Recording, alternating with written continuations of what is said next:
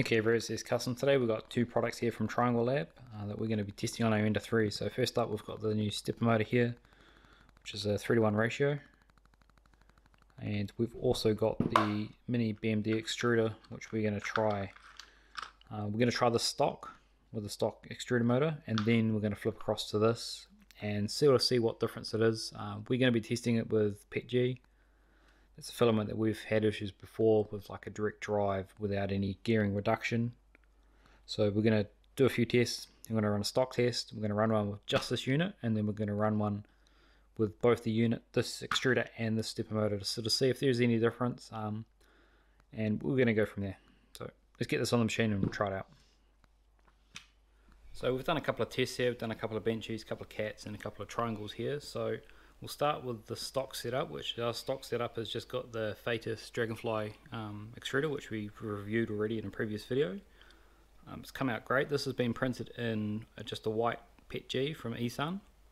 We made sure that we dried the filament out in our dry box to make sure that it was dry, because it had been sitting around a little while. It's come out good. We tried to pick a Benchy that had a little bit more fine detail to hopefully, try to get some clogging or some sort of misprint action, which we normally would get from PETG. But this has come out quite nice. I was sort of surprised. Straight up, it's come out perfect. So then we changed out the extruder and we put the dual gear high torque, the mini BMS from Trianglelab, and we noticed pretty much no difference. We tried to calibrate our E-steps to get them within sort of a mil of what they were, so the results were the same. We've loaded up the same file every time as well, so we've done our best to get consistent back-to-back results, sort of just relying on different hardware changes. And then we installed the 3:1 stepper driver, and once again there's really no difference. We did notice a little bit of difference maybe in the front of the skull, but nothing really too obvious. Like, it's very hard to pick up any differences. Like, we've had a good look at these and they've all come out excellent.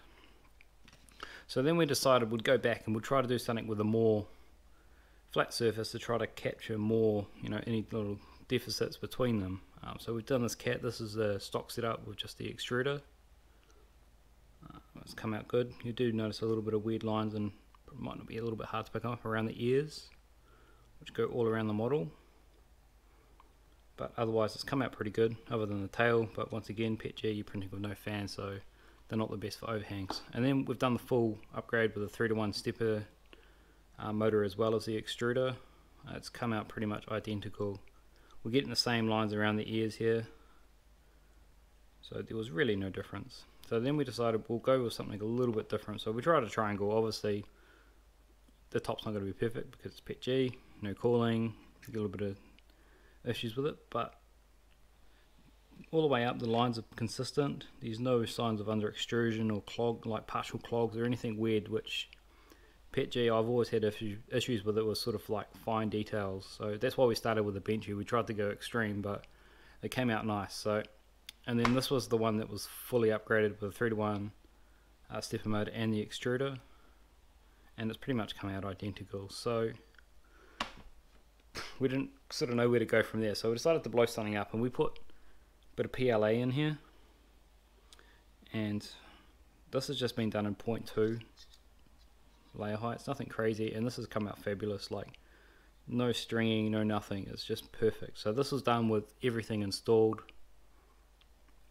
So at the end of the day, would I recommend these upgrades? Well, the extruder assembly is one thing that does fail on enders. They crack along the arm, which is quite common.